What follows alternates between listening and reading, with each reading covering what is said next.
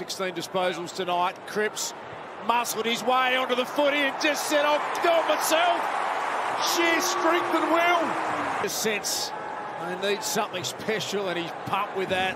With Mason Cox, a good set play there too. You see Mackay on Penderbury out of the stoppage. So instead of Harry going in, Cripps said, no, I've got this. And have a look what it means to him. There's the grit.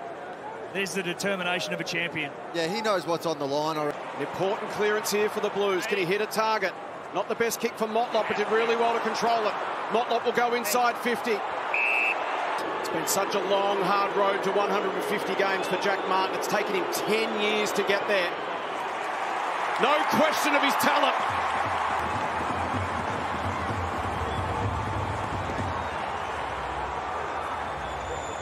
Go back into the middle here.